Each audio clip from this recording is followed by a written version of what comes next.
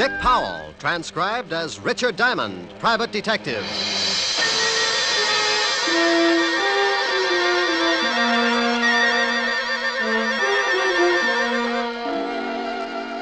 My name's Diamond, and like a lot of working people, at 5 o'clock in the afternoon, I get pretty anxious for 6 o'clock to roll around, especially if I haven't had a client for the last 3 days.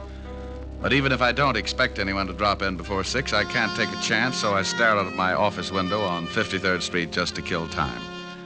I see the night starting to muscle in on the Broadway bright lights, and I wonder just how many prospective clients are out in the city. Who's getting in trouble, what kind of trouble, and will they come to Richard Diamond for guidance? Now, take the two hard-looking thugs in a downtown hotel room as they watch a pretty blonde hurriedly get into a flashy mink coat. They're going to need plenty of guidance.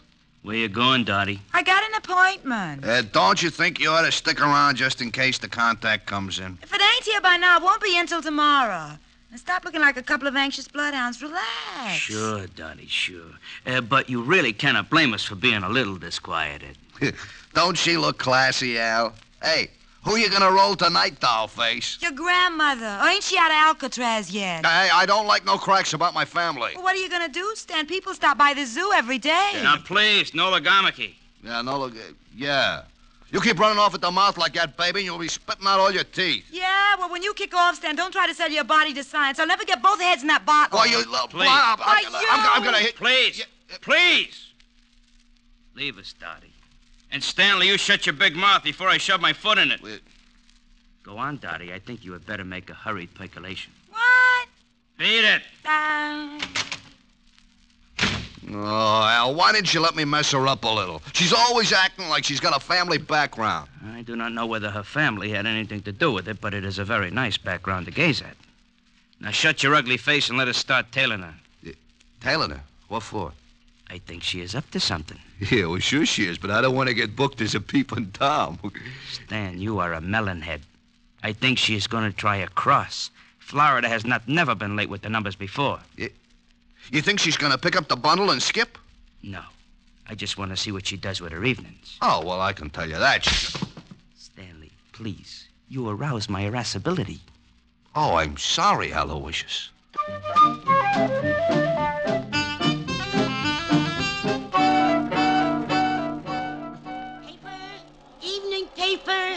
Paper. Evening, Glenda. Oh, hello, Horace. Times. You look tired. Hard day at the office? I stayed home. My wife's swell. Here's the Times. Yeah, thanks. Good night, Glenda. Good night. Papers. Evening papers. Have you got a late edition? Why, yes, right here, dearie. You got it? Yeah, in the purse. Put it down on the counter and look through the paper. Okay. Paper. Evening paper. What do you want me to do with the purse? Keep it till I meet you at the train. Sure, honey. It's good to be working again, ain't it, Dottie? I gotta go. They usually got a tail on me. I'll see you tomorrow morning. Relax. We're in the chips. Paper. Evening paper. Paper, sir? No, but I will take that purse. Purse? Oh, why, that nice young lady must have left it on the counter when she looked at the paper. Please, just extend your agent index and shove it over here. Why, I can't do that. It belongs to that young lady. Oh, look, it would make me very unhappy to have to shove all those nice old wrinkles around, but I am in need to possess one patent leather handbag.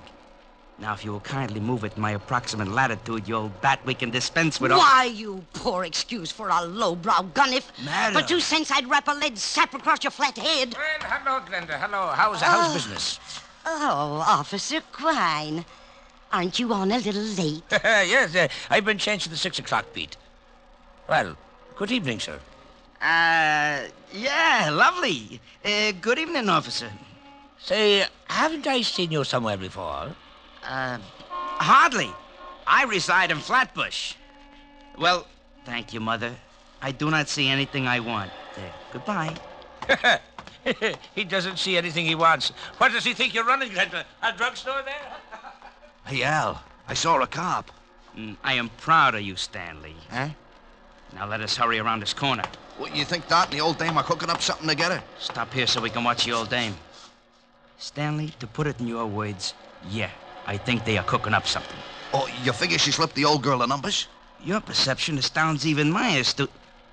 Hey, Observe. Oh, yeah. Your grandma is taking off and leaving the cop behind to watch the papers. Yeah, she's going in that building. She has got the purse. Stanley, stay here and await my return. Okay, but my feet are beginning to hurt. Go in a drugstore, purchase some Blue Jays. I shall be right back with the purse.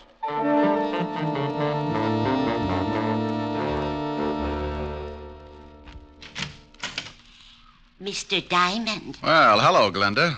Come in, pull up a rocking chair. Well, that's the way it begins. Sometimes when you wait around until the last minute, you get a customer. I wasn't too happy about this one because I knew she didn't have enough money to hire a tramp to spot cigarette butts. I haven't got much time. I've got Officer Quine watching my paper stand. Officer Quine? You should be happy you aren't selling fruit. He's already got his thumbprint in every apple in Yonkers. Mr. Diamond, I found this purse. Found it, Glenda? Oh, you know me, Mr. Diamond. I'm going straight now. I remember a snake that said that once. He broke his back. Honest, I haven't been doing that kind of business since I got out. Well, what can I do for you, Glenda? I'm broke. Oh, it's not a touch. I want you to find the owner of this purse and return it. Why don't you give it to Officer Quine? Well, there's no money in it. And with my record, he'd sure run me in for purse snatching. No money, huh? Oh, no. No, I didn't touch a thing. Just took a peek, maybe. Oh, yeah. A young girl left it on my counter.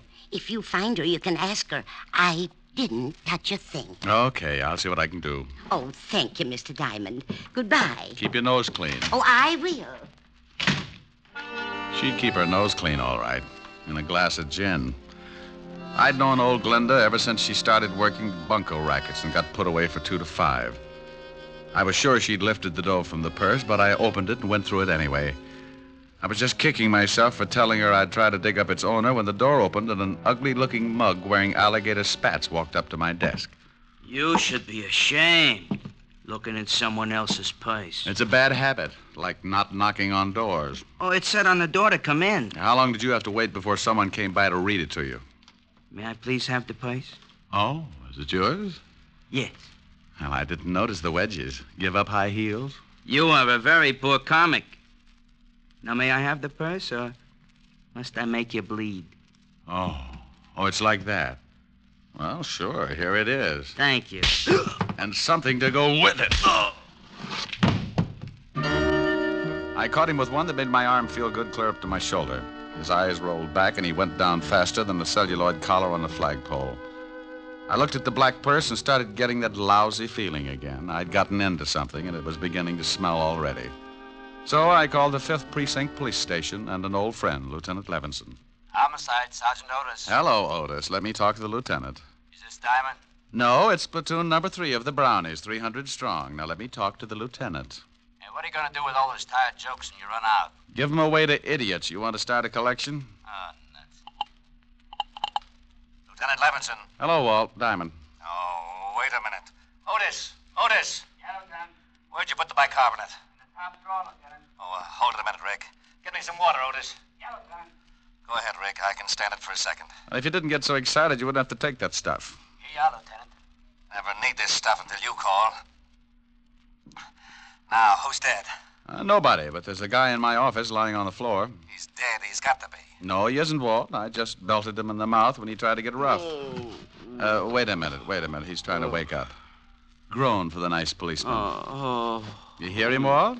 Okay, so some guy got tired and went to sleep on your floor. What do you want me for? Hold it a second, Walt. He's getting a little too active. What did you do? Kissed him goodnight. What did you do that for? Well, I've seen him somewhere. I think he's wanted. Oh, well, hang on to him. I'll send the wagon down. The door will be open. I'll fix it so he doesn't get away. Wait a minute, Rick. Where are you going? Well, about 5 minutes ago, an old dame hands me a black patent leather purse and asks me to find the owner. Right afterwards, this cultured gorilla wanders in and says the purse belongs to him. Oh, what's in it? Nothing much. A compact, book of matches, and a handkerchief. Smells nice. No money? No? Oh, I got to stop by Helen Asher's for a minute, and then I'm going to find out what makes this purse so valuable. Say hello to Helen for me. Sure thing. Bye, Walt. Be a good boy. Goodbye.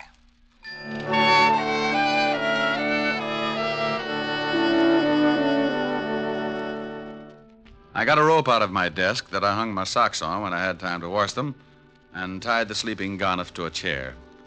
I didn't know much about pocketbooks, but I knew someone who did, So I headed for 975 Park Avenue and a beautiful redhead named Helen Asher. Oh, good evening, Mr. Diamond. Good evening, Francis. Is Miss Asher in? Yes, sir. She's in the study. Shall I announce you? No, just dig up something that'll get me back on my feet. I'll let myself in. Yes, sir. Mr. Diamond. Yes, Francis? If you'll pardon me for saying so, sir, I just love the way you talk. Well, thank you, Francis. Eaton, 98. Majored in Sloyd. Oh, my goodness, you're pulling my leg again. Anyone home? Rick, you got here. Hi. Hi. Well, since when did you start carrying a purse? Like it? Matches my complexion. You idiot. Take a look. Whose is it? Got to find out. It's worth something. One guy already tried to get it the hard way. Cigarette? Oh, thanks. It's got some initials on it. D.K. There's nothing valuable in it. I know. That's what I can't understand. Got a match? Here's some in the purse. Thanks. Here. Adams Hotel. Flop house with sheets. Compact's never been used. My darling. Well, thanks. Oh, the perfume and the handkerchief, silly. It's my darling. Don't look so hurt. So are you. Well, come here. Rick. Here's your drink, Mr. Diamond. Oh, my goodness. Oh, that's all right, Francis. I was just trying to convince your boss we should take in the wrestling matches. Why, Francis, you're blushing. Oh, pardon me.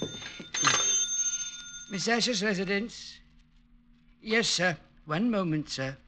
It's for you, Mr. Diamond. Oh, thank you, Francis. I'll see if the dinner is ready, Miss Helen. Hello? You get right down here. What? Lieutenant Levinson. Get down here to the station, Diamond. You're in trouble. Diamond? Wait a minute. Slow down. Not dead, huh? My stomach starts getting back to normal, and you have to knock some guy off. Knock some guy off? I don't know why I should waste time with explanations. I ought to just send Otis over there with the wagon, but I like your girlfriend too much. What are you babbling about? I thought you said the guy in your office was still kicking. What? Yeah, somebody made a punch board out of his chest, and I like you for a suspect. Now get down here. Wait a minute, Walt.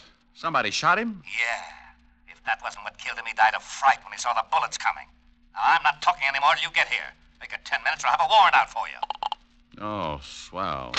Rick, what's the matter? Oh, that crazy Walt Levinson's got me in line for a murder rap. I gotta go down and square myself. Murder? Rick! Yeah?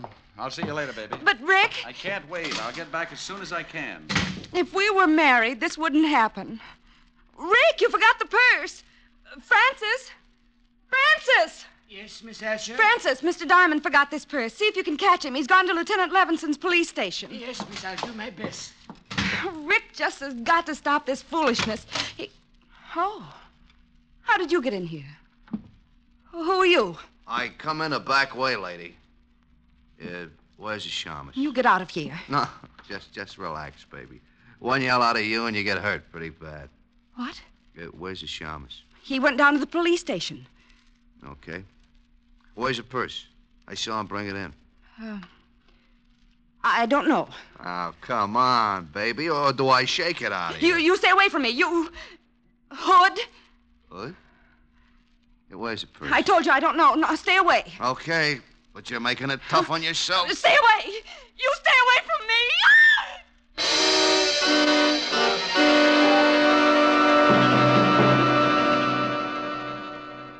With the red tucked underneath her arm, she walks the bloody tower with the red tucked underneath her arm at the midnight hour. Pardon me, sir. Yes, madam? I believe you have my purse. I beg your pardon, but this purse is the property of Mr. Diamond, private detective. Yes, I know. I gave it to him to hold for me. Well, I'm very sorry, madam, but you'll have to claim it from Mr. Diamond himself. Oh, yeah? Help! Police! Oh, madam. Masher! Madam! Help! This man is trying to steal my purse. Madam, let go of my coat. This guy giving you trouble, Mother? He's trying to steal my purse. Help! Oh, he is, huh? Looks just the type. This'll learn you, Romeo. Oh, my. Gun an old lady, will you? Come on, get up and fight it. Hey, lady! Lady! How do you like that? Didn't even say thanks.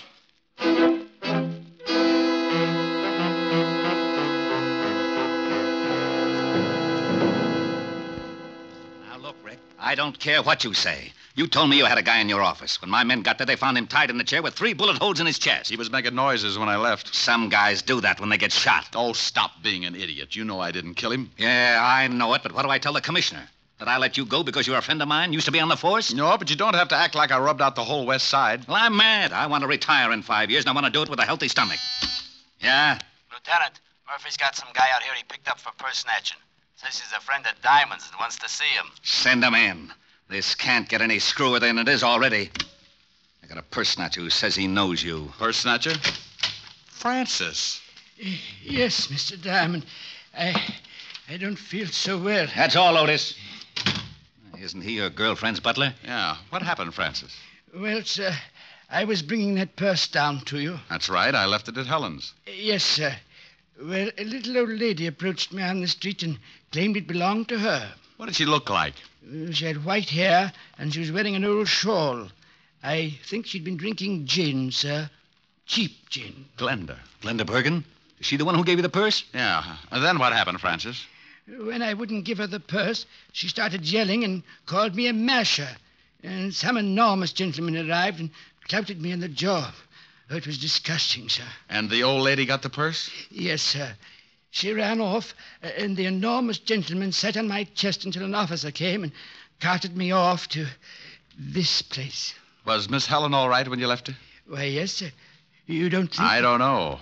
But if they knew I had the purse and spotted me going into Helen's... Here, Rick, use his phone. Thanks.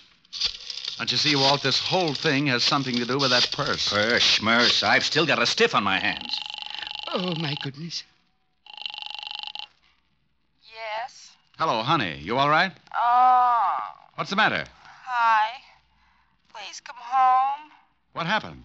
A man broke into the house looking for that old purse. I told him I didn't know where it was, and he started slapping me. He did, huh? Yes, and I need comforting. Well, honey, I've still got something to do. Lock all the doors until Francis gets back, and I'll be over as soon as I can. All right.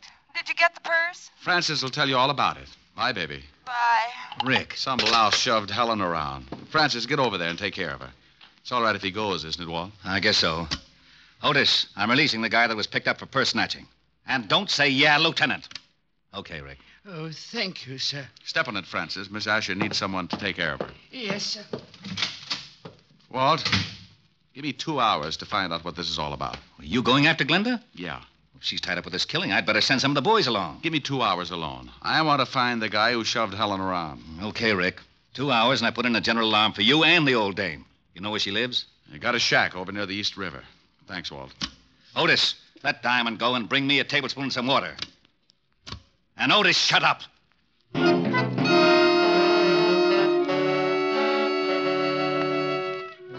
I grabbed a cab, and 20 minutes later, I was standing at the edge of the East River.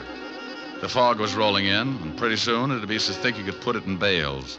Below me, next to the water, was a line of weather-beaten shacks, and one of them belonged to old Glenda. You want something, Mac? Huh? Oh, I didn't see you. Does old Glenda live in one of those shacks? Yeah, that one. Got a match? Oh, yeah. Here, keep them. Thanks. Forget it. No, wait a minute. Huh? Let me see those matches. I've forgotten all about them. What's the matter? You collect them or something? These I do. Sorry, pal. You'll have to get some others. Okay, Sporty.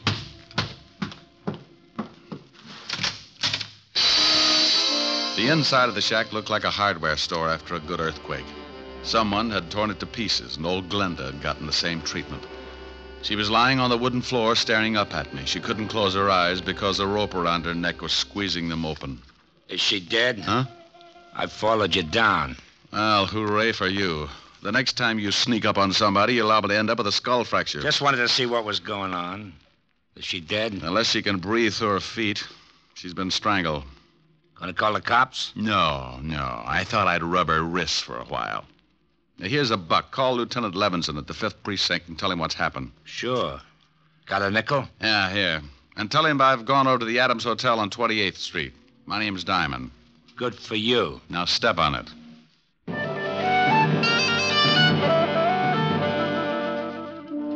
He left in a hurry, and I reached in my pocket and took another look at the book of matches I'd gotten from the black handbag. They were from the Adams Hotel on 28th Street, so I went over there fast. The sleepy night clerk showed me the register, and I found what I was looking for. I remembered the initials on the handbag were D.K. A Dorothy King was registered in room 306. I went upstairs. Yeah? I got a message for you. Slip it under the door. I'm not that skinny. What is it? It's from Glenda. Oh, wait a minute. All right, the door's open. All right, now shut it and come on in. Huh? Oh, what a lovely gun. Glad you like it. Now, what do you want? I just left Glenda. She's dead. What? Yeah, strangled. How'd you find me? Matches in your purse. They were from this hotel. I checked the initials on the bag with the register. D.K., Dorothy King, room 306.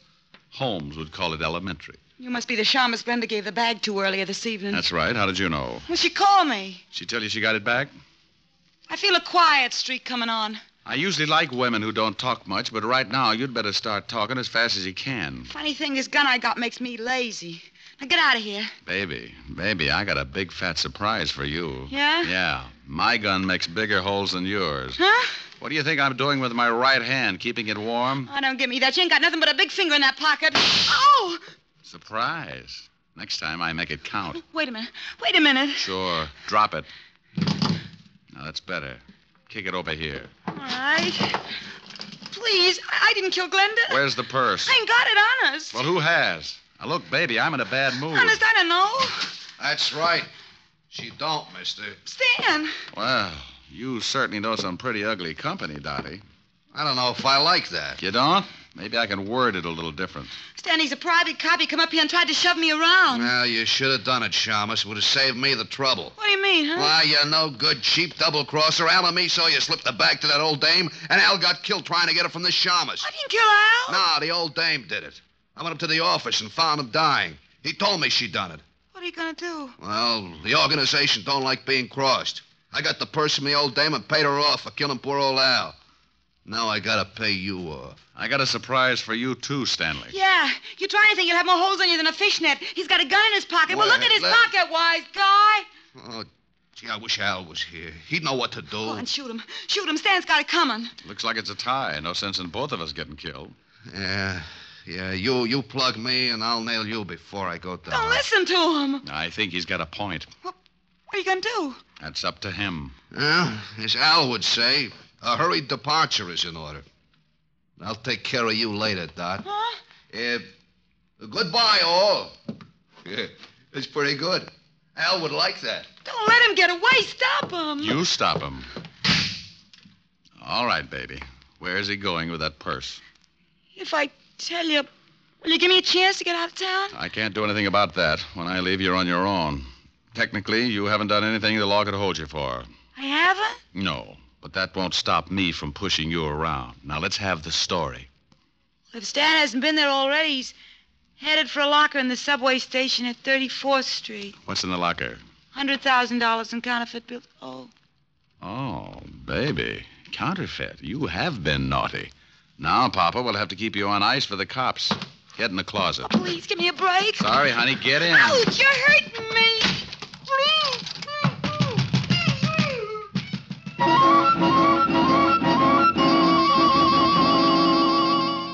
I went down to the night clerk and told him to tell Lieutenant Levinson when he got there about the blonde in the closet of room 306. The subway wasn't far, but Stanley had a head start and he was in a hurry. I ran the rest of the way.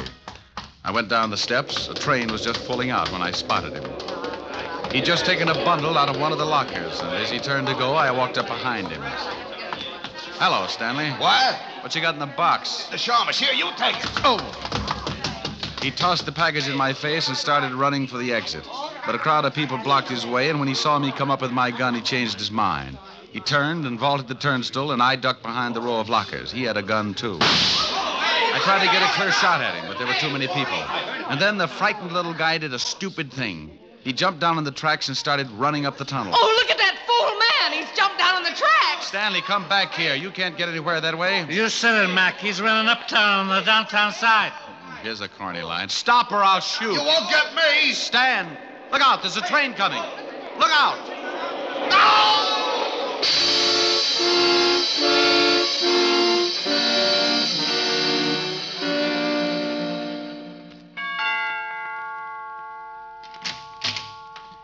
Oh, Mr. Diamond. Come in. Hello, Francis. Is Miss Asher all right? She's better, sir. She's lying down in the study. How's the jaw?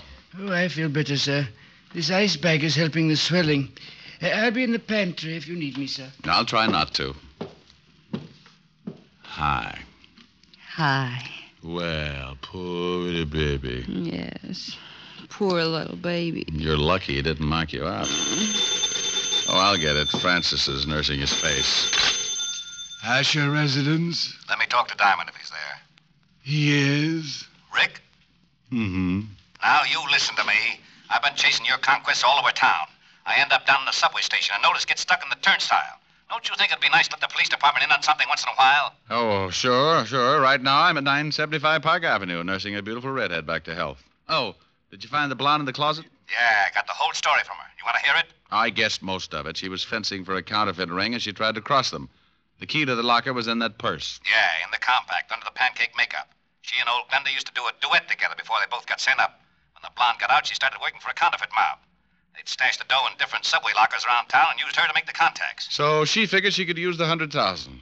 Well, nothing like being in business for yourself. Well, she was afraid to pick it up herself, so she slipped the purse to Glenda like she'd just forgotten it. Ricky. Yes, dear? Are you listening to me? I just stopped. Bye, Walt. What? Now, wait a... What is it, baby? I want some sympathy. Sure. What would you like, lover? Sing something. Oh, come on, baby.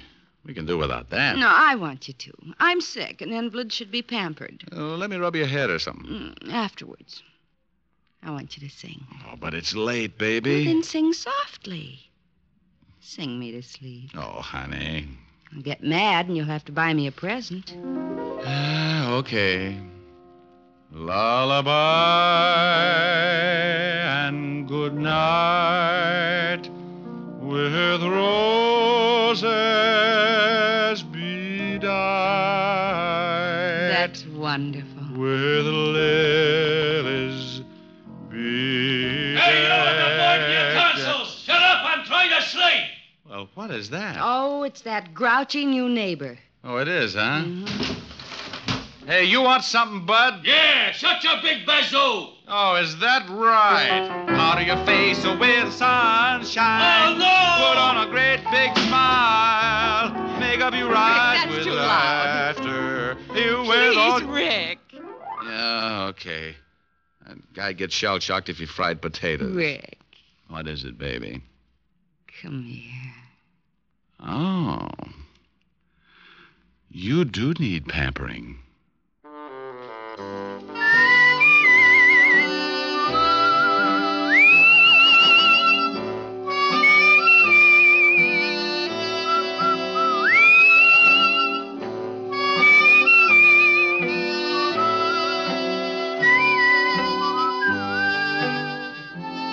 You have just heard Richard Diamond, Private Detective, starring Dick Powell.